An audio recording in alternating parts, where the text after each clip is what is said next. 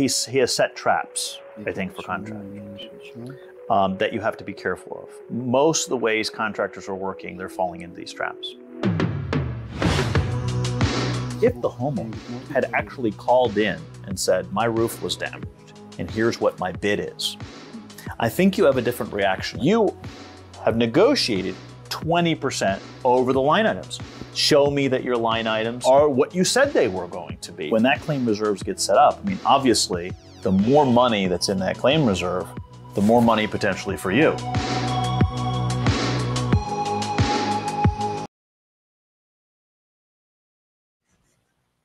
Good morning, guys. Comment below if you cannot hear me for any reasons. Today I have very short live.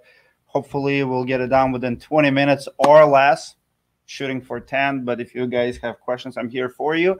I want to share with you top 5 lessons I learned from John Houghtaling, one of the most impressive people I've ever met in my life, probably the richest man, who lives in the most expensive house I've been, and overall just super, super impressive.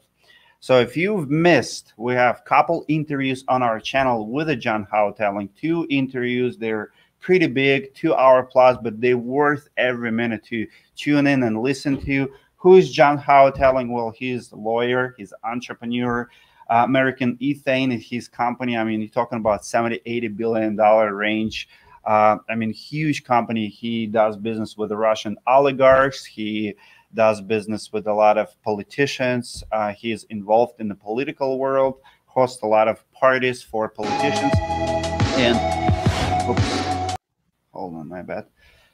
Click something here. So overall, very impressive person. I have a privilege not only to know him, but spend a couple days with him. And I want to share a couple lessons that every contractor, every entrepreneur can learn from.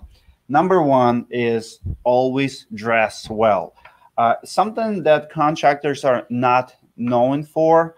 Every time I meet John Houghtaling, he's always impressive. I remember one of the first events in a career that I attended was, I believe, 2014, 2015. I believe it was Chicago. It was about 200 contractors in the room, and I always try to dress nice. I come in and sit with my sales guys, and I look around, and I'm sorry, guys, but I would say 70% of contractors in that room looks like bums. You know, they did not take themselves seriously. Short sleeves, you know, just overall, like, you're looking at some of the guys, I mean, who are you?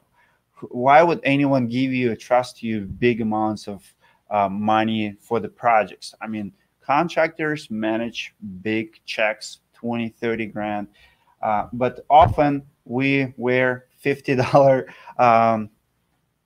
clothes on us. There's something about clothing. I remember Rodney Webb conference, and one time, I'm actually proud of it. Rodney Webb complimented me. It was a very special moment for me, because if you know Rodney Webb, he's always roasting contractors. He's always on top of you. He wants to do you be the best you can possibly be. You will rarely hear a compliment from Rodney Webb. But I remember one of his classes. I chased him for a couple of years all over the United States. I believe it was Colorado, and he singled me out in the room, and he was trying to make a point at that time. He said, guys, look at Dmitry, look how he dressed, and look how you dress. And he was calling out people. I'm like, what? You're going to come to my house, dress up like that? And if one thing you have to like pay attention to, not only, I mean, I don't want you to be stylish. I don't like John Houghtaling. He has bow tie, he has suits, but even if he is casual, he's still very stylish. And there's just something to it. Every time I was in the presence of John Houghtaling or very, very impressive people, very successful people in my life, there's just something to it. Like when you dress up nice, people want to do business with you. You're just that impressive individual. It's like, who is this guy? I'm telling you right now, how you walk matters, how you talk matters, how you dress matters. And sometimes the difference in sales will be your dress. Like, you know, when you're going to come in, if I come in and dress nicely and you dress like a bum, maybe we have the same price, maybe we have the same product, but at the end of the day, people are going to remember me as maybe a little bit more professional, not because what I told them, but because how I dressed.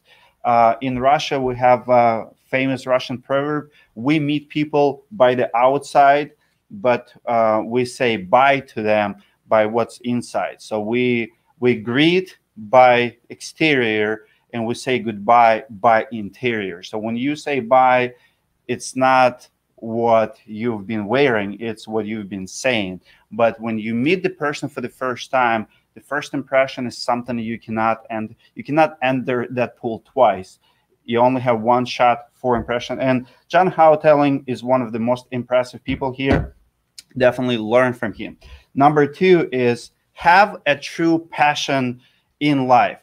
Recently, I did a poll in Roofing Insights private group, and I asked contractors, if I hire you, what I would remember about you besides that you're a roofer, besides your trade. What is it that I would remember? And I'm going to call you out, guys. There was a lot of bullshit answers. Here's why I asked that question. In my career, I've met many, many homeowners, and I asked them this question: who did your roof last time? Like sometimes it's 5 years ago, 6 years ago, 3 years ago. You know, not that far. Like, who did your roof? Your roof is fairly new. Who did it? And people could not remember. Some company. Mike Mikalovich at our conference, I was interviewing him in front of big audience, and he told us right away, he's like, yep, I just got my roof done 8 years ago. I'm like, who did your roof? He's like, some roofer. Listen, if I did your roof, you're going to remember me. Now, the people were giving me some generic answers. Well, they're going to remember me by my communication, by my customer service. Nobody going to give you remember you by your communication or your customer service. It's a bullshit answers from bullshit contractors. Freaking grow a character. I want to remember you for your passion in life. What is it that you do? What is it so special about you? Learn from John Houghtaling. Go and rewatch his interviews. I mean, yes, he is a famous lawyer, $5 billion settlement. Yes, he is a really good entrepreneur, but you're probably going to remember him by his fancy cars. And I'm not talking about fancy, interesting cars, racing cars. The guy has a passion. He has a hobby. You know, people will remember me as maybe a Russian immigrant who was sleeping in the car, because I'm going to tell you right away my story. I want you to remember me as a guy who was sleeping in a car and today live an American dream. That's my story, not because of customer service. That's all going to take a place, not because of my communication, not because of my work ethic, not because I go extra mile for my clients, but you're going to remember me because I am special, because I am different. Are you different, or are you like everyone else? I'm telling you, John Houghtaling is different. I know many lawyers. Most of them, I don't know what their hobbies is, but I know John Houghtaling. I know all about it. His house is like a museum. His garage is like a museum as well. So very interesting person. And if you can learn from him, learn this. Become a character, man of character. Develop a hobby that people will remember. Listen, when we do business with people, it's not always about profession. It's not about what they do. It's how they do it. Something unique about that person. You know, recently I visited Monarch Roofing, and Martin, the owner, he's a golfer. Like, in my mind, when I think about that guy, I always imagine him as a golfer. A lot of people imagine me as a CrossFitter. Like, as a matter of fact, even when we travel, people recognize me. Like, if you follow Roofing Insights, people waiting for Roofing Insights to come in, and they're starting exercises, doing crunches and doing squats and mocking me what exercise I'm going to do with them. Because I have a personality of the guy who's really fitness fanatic. That's who I am. I'm a challenger. I'm going to challenge you physically. I'm going to challenge you in arm wrestling. Develop a character that people will remember. It's very, very important, guys. Number 3, this is one of the most important things. By the way, if you like this topic and if you want me to bring you more successful people lessons from them, give it a like. It really helps. More people will see those lessons, and I want to definitely do more case studies for you. Number 3, present yourself well. Recently, someone asked me. So for those of you who don't know, John Houghtaling has done 2 big interviews for us for Roofing Insights channel, but he also did a couple lessons, like about 2-hour lessons for our school. And in the school, in lessons, he was teaching about how to work with insurance companies, and it's very, very controversial.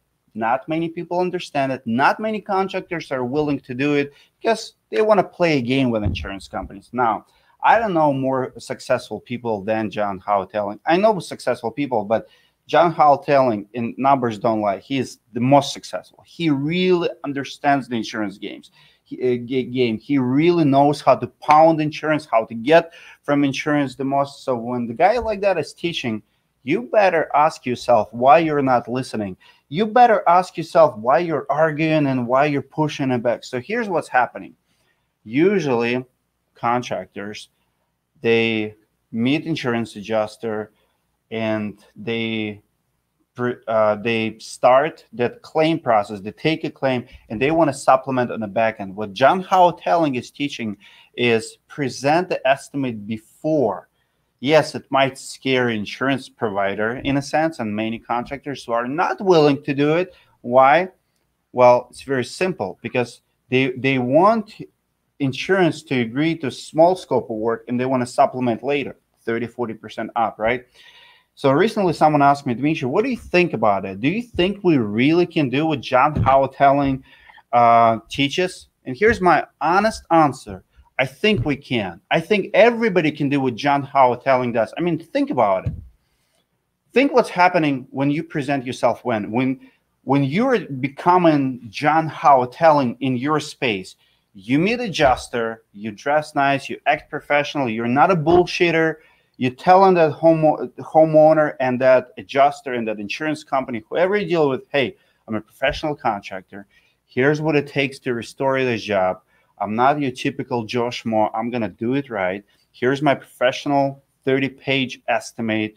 You're knowledgeable. You support every claim. This is what John Houghtaling does. He doesn't just give you one-page estimate and say, well, here's my original estimate, $45,000. And insurance is like, no, it's $20,000 claim. Well, you can only pull it off if you do everything else that John Houghtaling is teaching you. Guys, I've been in his trailer. I've seen how he does it. It makes perfect sense. When you come in and you prepared, you cannot ignore prepared person. I mean, if I'm a adjuster and you're the contractor and you're just so impressive, you come to me, it's like, Dmitry, here's what needs to be done. Boom, boom, boom. Here's the 3 pages for this. Here's the local code. Here's the community. Here's the pictures before. Here, if you've done your work and you spent 2 days on the file, now it's that much harder to fight you. I see like, hey, this guy is freaking serious. He's not going to go away. He already spent 2 days on this. So this is the most important lesson that John Houghtaling is teaching. I mean, do the work, do the homework. Contractors are lazy. We want to fight. We want to prove ourselves later on how tough we are, how good we are. Or insurance companies are evil. We're going to fight them. They deny. Yeah, what did you do, though? So John Houghtaling, he's going to come in prepared. He's going to, and listen, you don't have to do it. You can do it your way. You don't have to do it John Houghtaling way. But I'm telling you, don't question it, because it makes perfect sense. There's a lot of lawyers and they do things probably different too. I've seen it at work and it makes sense to me. When you prepare, I know one thing for me personally. When I can, like, for example, I'm a media company now. If someone calls me and say, Dmitry, we want to work with you. I'm like, sure. Here's, text you the price. Like, no. I have a media kit that took us a week to put together. Everything that Roofing Insights offers to bigger brands. We just landed pretty good deal with a pretty big brand. Sign up, very big speaker for our conference. Very excited about it. But I want you to know I've been working for 2 years on that deal.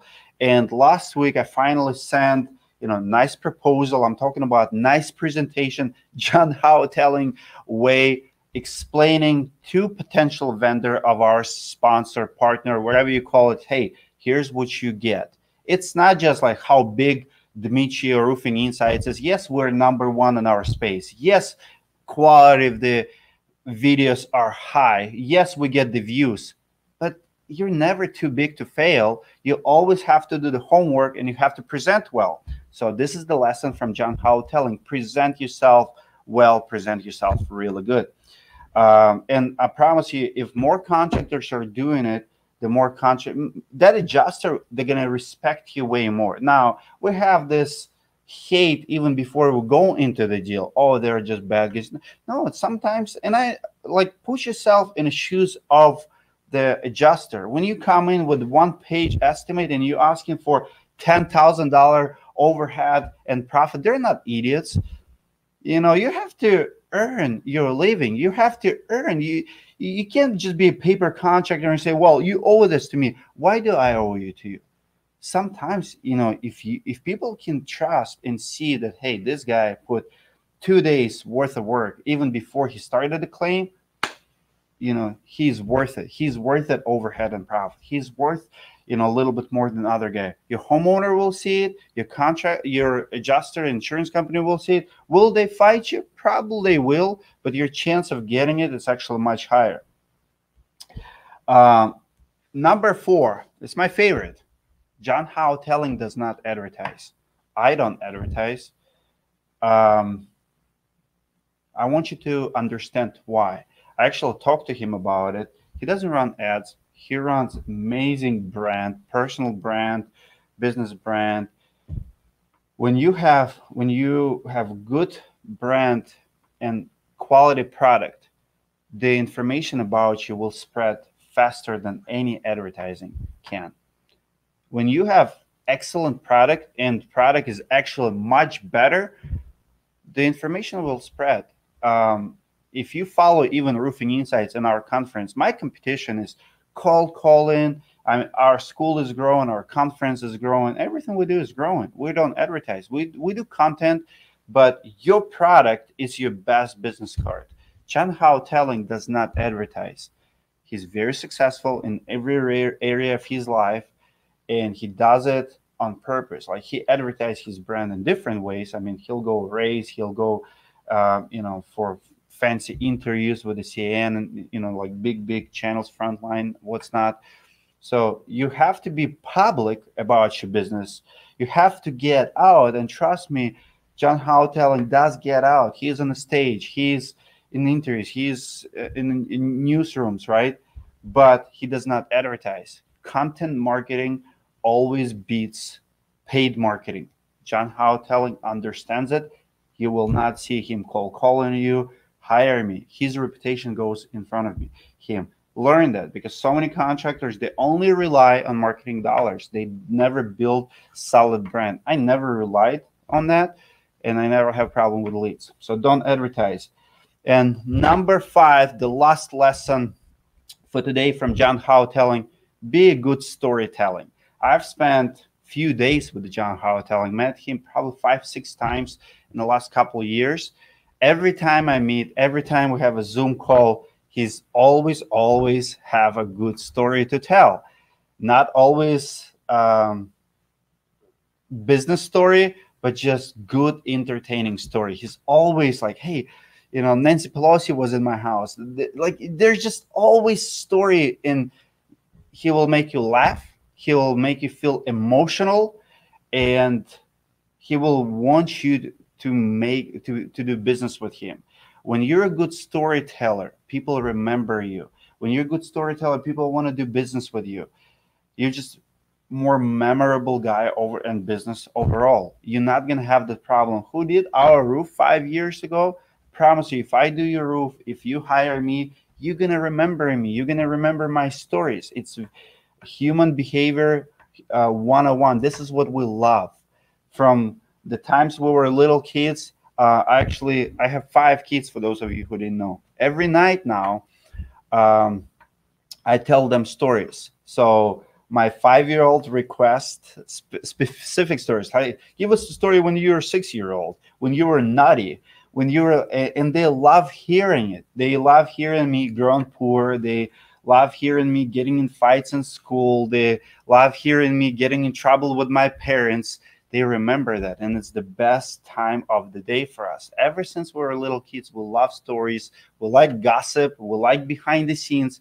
Share something with your audience, share something with your homeowners, secret information, something sacred, share something that's important to you. I remember when I started being a contractor, people often ask me, how is it growing up in Russia? What do you think about Putin? Is it that bad as do we see it on the news? People want to know if you have a story about that. They want to see the news through your eyes.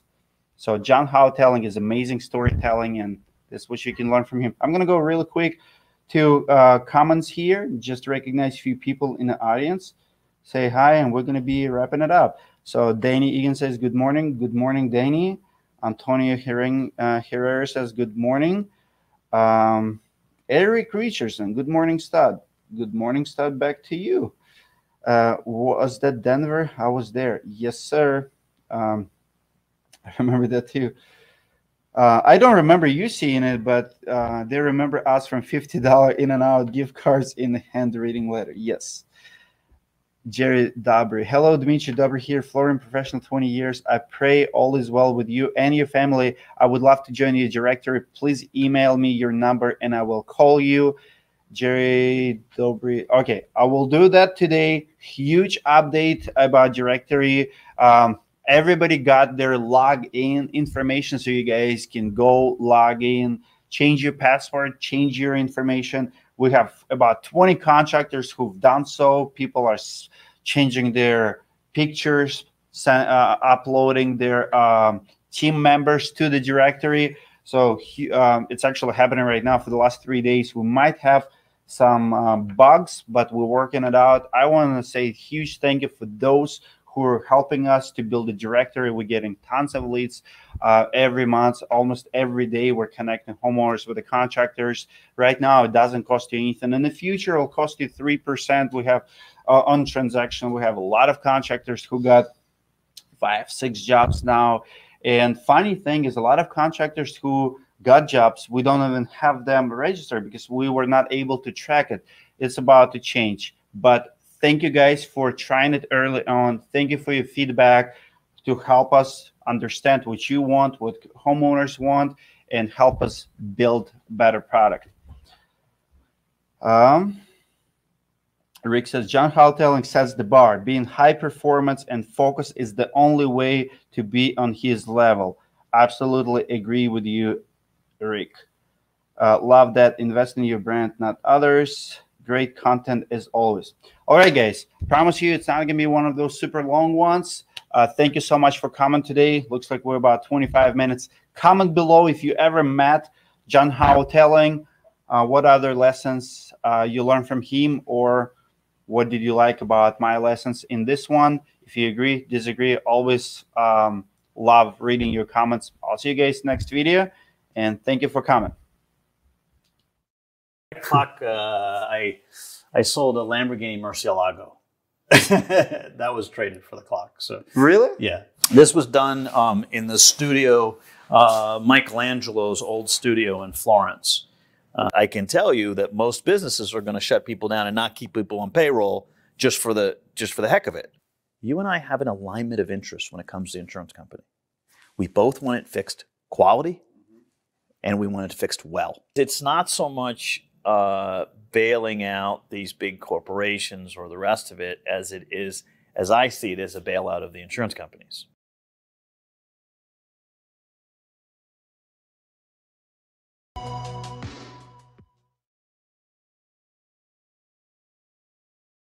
He has set traps, I think, for contractors that you have to be careful of. Most of the ways contractors are working, they're falling into these traps.